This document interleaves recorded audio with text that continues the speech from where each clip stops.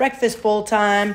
It's skinny rice. Here's what we need. Rice, eggs, sausage, scallion, butter, cheddar cheese, pepper, shallots, some eggs. Whisk them up. 3 eggs for this.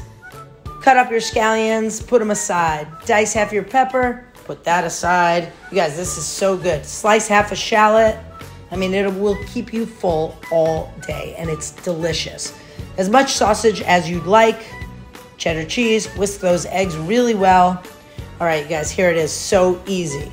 Get a pan on, melt 2 tablespoons of butter, get that sausage crumbled up and cooking. Add your shallots and peppers first.